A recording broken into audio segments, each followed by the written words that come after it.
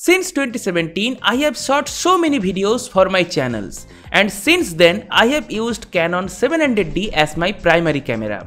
After 4 years of usage, its battery is almost exhausted and can't back up more than 15 minutes. And buying a new battery is not a good option for me because of its price.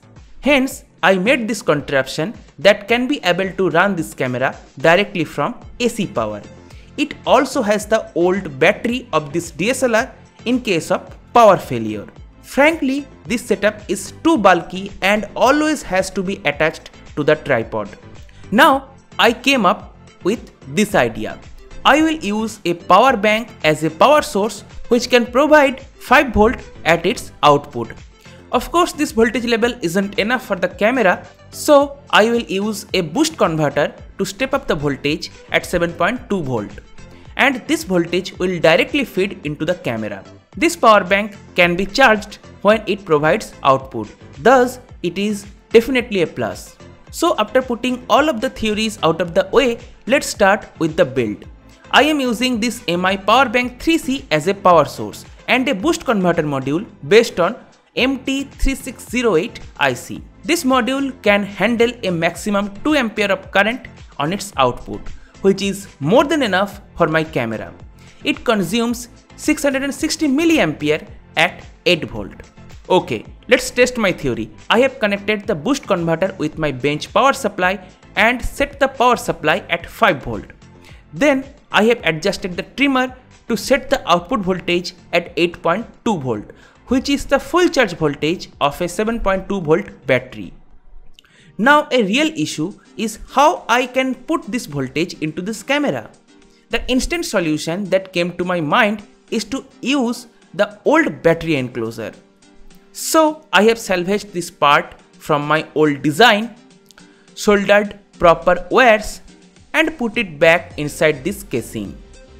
This yellow wire is positive and the black is ground. Let's connect the two pieces together. Moment of truth. Will this system work? Yes, of course, it does. The camera is just working perfectly fine. During the video recording, it consumes 1.2 amps at 5.1 volt. But one thing I have noticed during the flash photography or on the continuous shooting, there are so many current spikes occur. So, will the power bank handle it? It can only be answered from the power bank. So I have used a micro USB breakout board and soldered wires at the positive and negative terminals. Next, I have connected the positive of the converter to positive and negative to negative. After connecting the power bank with the micro USB breakout board, the camera is just working fine and flash as well as continuous shooting mode is doing pretty well. Now you may be wondering why the camera consumes more current at 5 volt. Simple. Boost converter is not generating free energy mumbo jumbo. It basically takes more current on its input as we increase the voltage on the output. As an example, if we need 8 volt at 777 milliampere, then theoretically it should take 1.23 amps at 5 volt from the input. But in real life situation, there are several power losses across the components and in the wires. So the current is settled at 2.4 amps, around 50.12% efficiency. Now we need a proper and lightweight enclosure to pack every components together.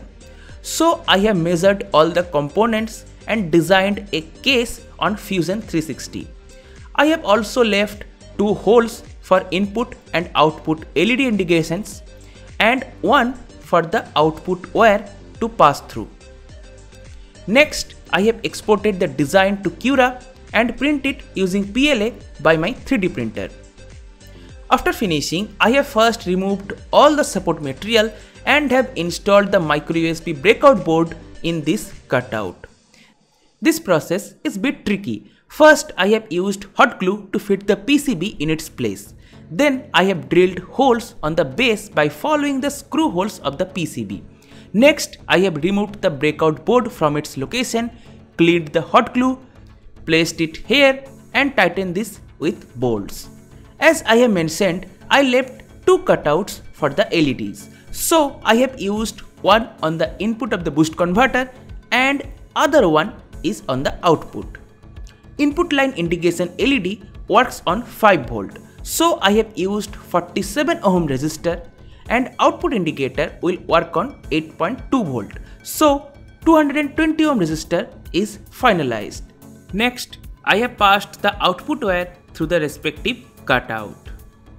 To fit these LEDs on the respected holes, I have designed and printed two washers for the LEDs so that the right amount of them can be exposed to the outside of the casing. This is definitely not so important. I have done only for aesthetics. Anyway, let's fix these LEDs with super glue. Okay, let's plug in the micro USB cable in the micro USB port and the other end of the cable to the power bank. As expected, all the systems are working perfectly fine. I am getting 8.2 volt on this wire, so I can carry on.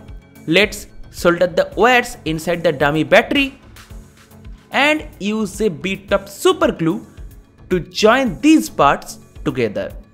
Just for my curiosity, I have installed the battery inside the camera and took some photos and record videos for a couple of minutes. Everything is working perfectly fine. But there is a problem. I have to always hold this or put this power bank somewhere near the camera. So I have designed a power bank holder on Fusion 360 and printed it with my 3D printer. This holder can be set on the legs of the tripod using Velcro. Now put the power bank inside this holder and we are done. This power bank can support bypass charging. That means the power bank can supposed to deliver power on its output when it is on charge, which it does, but not enough to run the camera. Maybe it is the charger limitation, I don't know. So how much camera runtime can I expect from this power bank?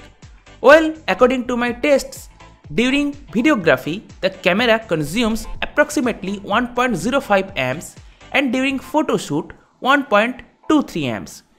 At flash, this camera consumes up to 3 ampere momentarily at 5 volt.